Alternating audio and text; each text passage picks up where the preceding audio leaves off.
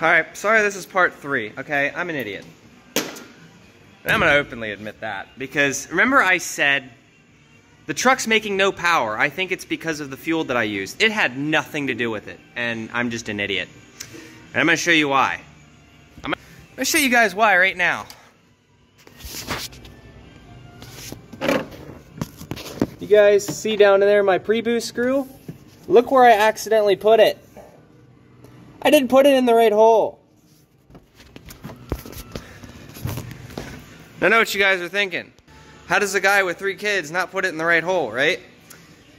Somehow I managed that. It was dark, I couldn't see, and for 2 days I went through, I drained an entire thing of fuel in here, and I'm like, the truck is making absolutely dog shit power and has a ton of steam coming out of here. So I'm like, it's gotta be the water and the fuel, right? Everything that I learned and did was wrong. And that might actually be usable fuel even though there's water in it. I might be able to still use it little bits at a time. But that's what it was. I looked at my pre-boost because I was about to adjust the star wheel and I'm like, it's, what the hell? And yeah, that makes 100%. I'm an idiot. So I'm gonna take my 10 mil, I'm gonna put it back to where it was. We all make mistakes. The thing is, if I would have done this on a customer truck, which actually that would have never happened on a customer truck because I'm working in a lighted shop. I did this in a hurry at night while it was dark out. We had almost no light, and yeah, that was a whoopsie. But goes to show you I care more about customer vehicles than my own. All right, well, let's see how she starts now that we put it in correctly.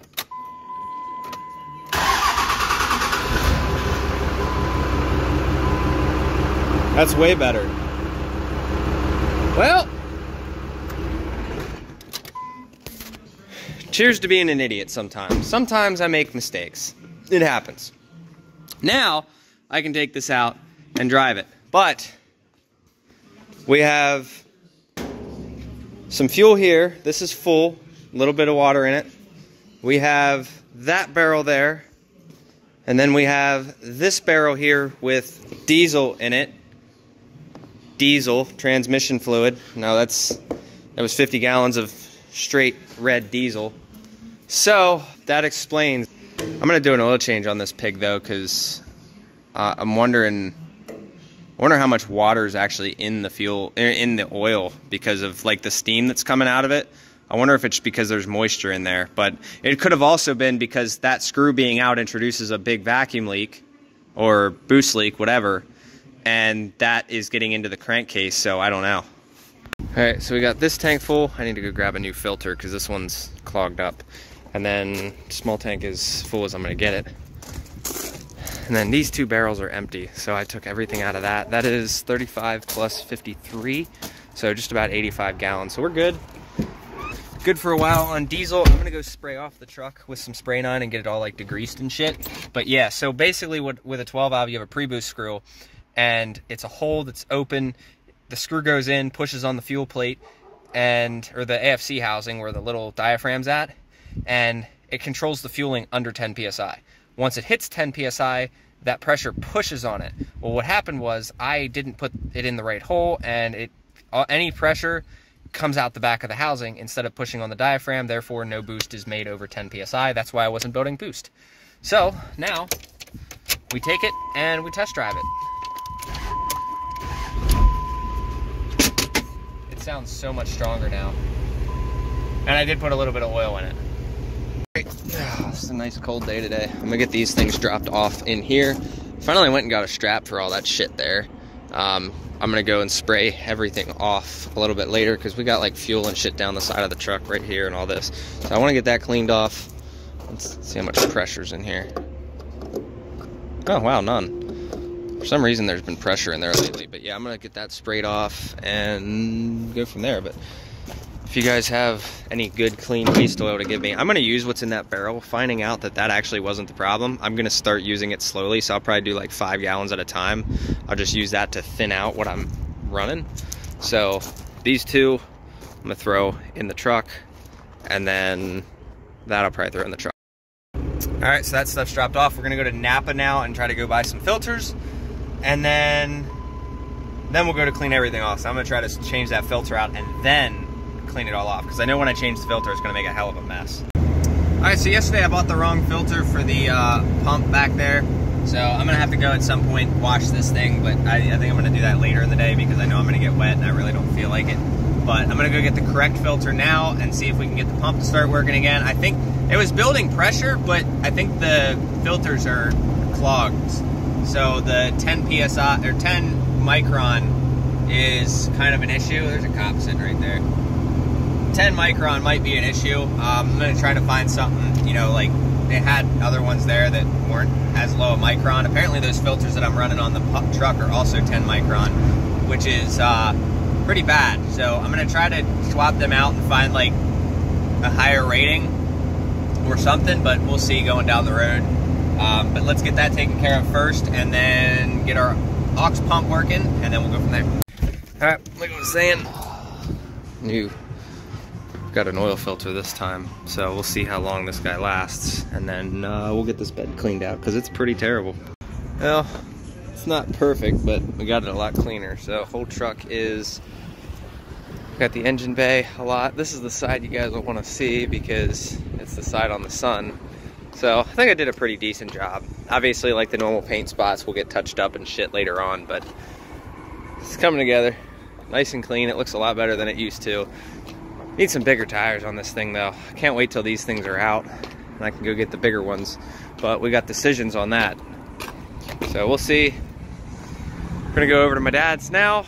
We're gonna see what we can get into over at the shop. We're just waiting on customers and stuff. I do have stuff lined up. We're just waiting on everything to kind of match through. I don't know what the hell that is. But I didn't wash the hood, that was about it. So hood and grill I didn't touch, or the rear bumper, but let's get it together.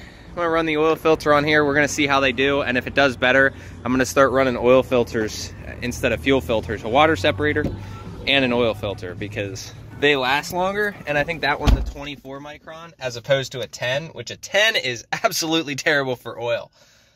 So we're slowly learning it, but this entire tank of diesel I got, or well, everything, I have probably about 200 gallons now, and I've only paid $180. So for me to pay a little bit of money to figure out what fuel filters and oil filters work and what don't, I'm okay with that sacrifice, knowing that down the road, once I get it figured out, then we're all good. So let's get over there and see what we can get into.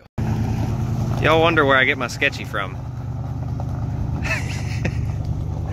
Oh boy.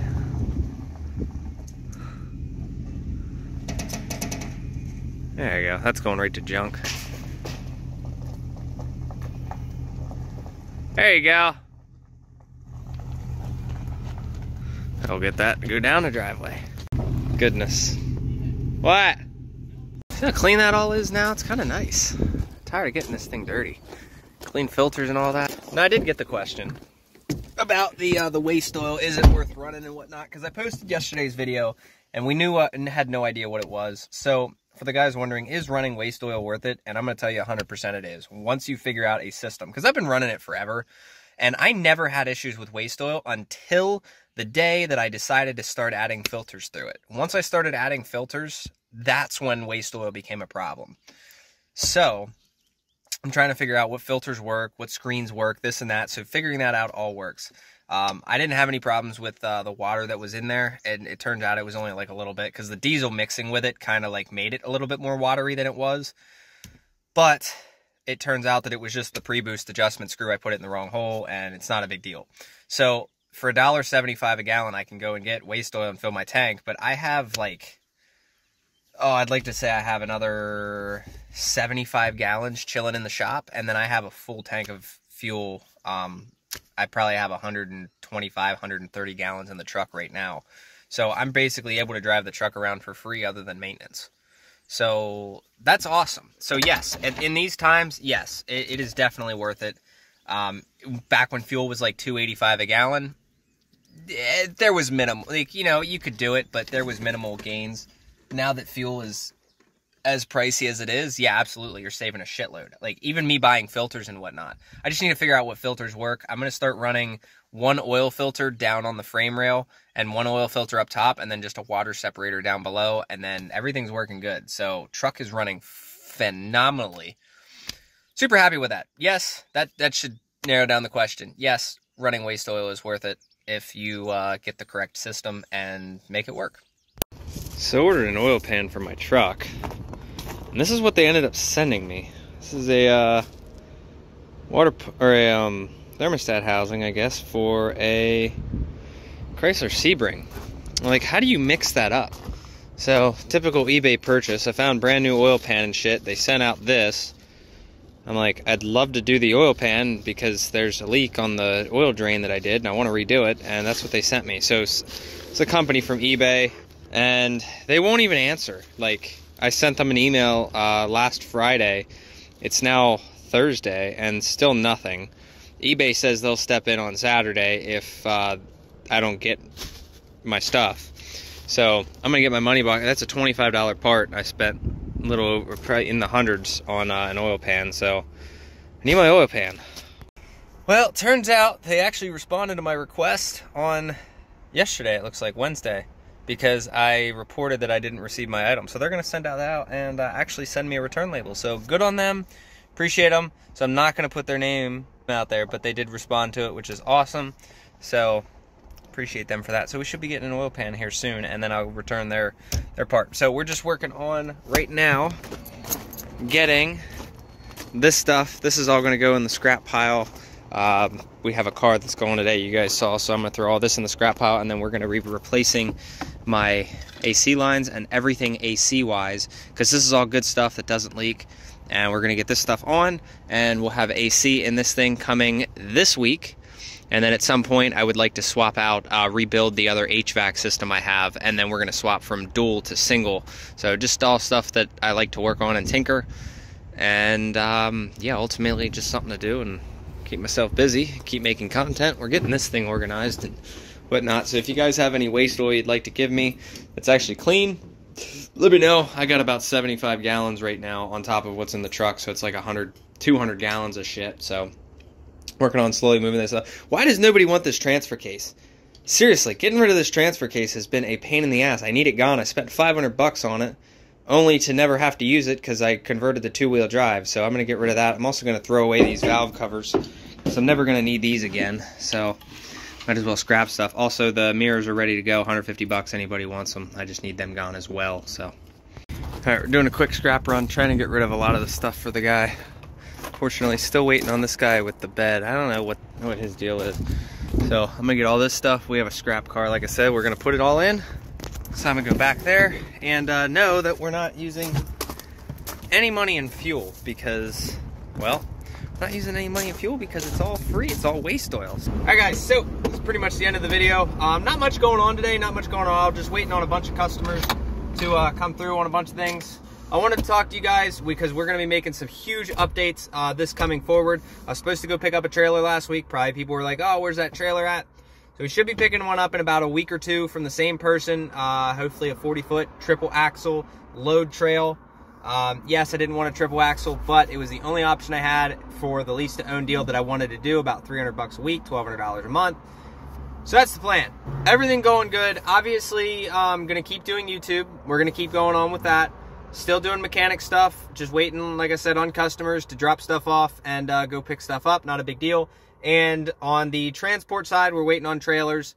So those are the three things that we got going. We are moving to freight. We are still going to be able to do a little bit of cars, but the majority is going to be freight, home every day, still doing what I'm doing.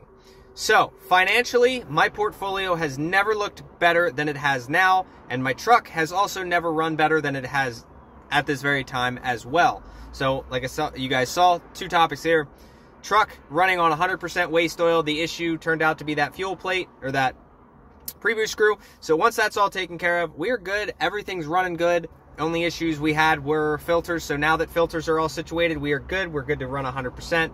And something people need to realize is that every truck is a money pit. Every vehicle in general is a money pit when you're an automotive enthusiast. You just need to learn how to make money off of your expensive hobby. Let's put it that way. So I could go out and buy a brand new 2022. Same deal. It's going to happen. I could go out and buy a car. Same deal. It's going to happen. Every car I've ever had, I put thousands of dollars into just because I could, not because it needed it. This truck does not need half the work that I do to it. I'm just, when it comes to certain things, I'm slowly working on perfecting everything, and perfectionist, that's what I'm trying to do. We're getting there slowly. It is what it is. It's happening. It's just something that I enjoy doing. The YouTube ultimately pays for it, pays the bills at home. So as I was saying, so now that we've got the truck side covered, we're talking about the financial side now. Like I said, financially, never looked better. I started out with almost zero in February when I made my $12,000 payment, started out, and now we are starting fresh. Within 2 months, have been able to build up just about $20,000 in capital from zero, which is awesome. Now, every bit of that trailer, when I sold the trailer for $10,500, I spent every dime. The day the check cleared, I spent every dime. I made a couple investments, I paid off a couple of things, got caught up on other things, and still was able to raise about $20,000 in capital, and that was only in 2 months. So, when you guys don't see, hey, you know, are you making money? Are you still working? I'm still working every day. Whether I work on the truck or I just do YouTube, it's still all money. It still puts the money in my pocket. The reason I like the waste oil is because I refuse to pay $585, $575 for diesel, fill my truck up for $800, and ultimately when I can just fill it up for a couple of filters and free fuel. Like, it's not all that big of a deal. So, with that being said, now that we have that much in capital, I told you guys next month I am finally going and getting my authority, getting the LLC. We have a company that's going to be able to do all that for me, so I'm going to be ultimately paying them. So they're going to tell me what steps I need to take, what I can do to make it as legal as possible. DOT number, MC number, insurance, all of that stuff, everything is squared away. We just need to get it all set up next month. So that is ultimately going to be happening. And then, along with the shop work, along with YouTube, we're going to try to see what else I can do to keep capital high while I'm investing, because I'm going to be throwing a lot of money at this just to make sure that everything's done right. I'm pretty much going to be paying certain people to do specific things to keep the business 100%, keep it legal. Anytime we get an audit, they take care of that. Anytime we get a letter or anything that needs to be looked at, we figure out if it's a scam, if it's legit, stuff like that. Pay somebody else to do it. So that is the key there. So other than that, everything's going good. Just a little bit of patience, just doing daily uploads and whatnot. I do have a second crypto channel, which I will probably get into at some point. By the end of the year, I am trying to have at least $50,000 in capital just set aside in either crypto and in my bank account. I don't like to keep more than like 5 or 10 grand in the bank account at a time anyway. So I keep like 90% of my portfolio at time. Like, there are times where it'll hit 90%. Generally, right now, I think we're sitting, I think about 65% of my portfolio is in cryptocurrencies, into investments that I think are going to do well in the future. People are going to think you're crazy for that, but the US dollar is obviously failing, and it doesn't look like it's any better anytime soon. So it's risky to keep your money in the bank. It's risky to do anything. Invest in what you think is going to do well. I think that between crypto and this business, I think everything's going to go well, and I do ultimately think that we're going to see some good results. But that's just how investments work. Everything is sketchy, and everything is a risk. So you just gotta figure out what you want to do. So that's going to do it. I hope you guys enjoyed. Like I said, you guys have any concerns, questions, feel free to let them down in the comment section, and I will see you guys in the next video. Go check out my Amazon stuff down below. Go check out the 12-valve swap checklist. See you guys in the next video. Later.